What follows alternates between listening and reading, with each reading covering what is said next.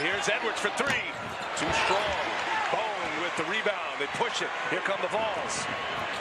Bowden, who made 3 threes in the first half, gives it up, and Williams does what he... It's the substitute Isaiah Maurice leaving it short for Memphis.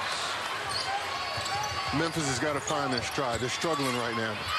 Good post position, one by... Rarely, with all due respect, are guys who are student athletes so they have the time to focus on what the other programs are doing. You're exactly right, and that's what endears him. There's a good seal inside. Look at that. You're talking about improvement. He has made huge improvements as this season has gone on. He's going to be a tremendous player. We'll hang around after that. I mean, John Calipari going into today, I believe, is 161-8 at home. Rick Horowitz has been here 41 and I believe 11 here. To stop the ball. Grant Williams, by the way, grabbing that left wrist. That's going to be a problem. And Shawnee's hit the deck a couple of times tonight. He did so many times in length. Expect a lot of zone tonight from Vanderbilt. First play. And the Tigers have forced 8 Tennessee turnovers to just 3 for Memphis.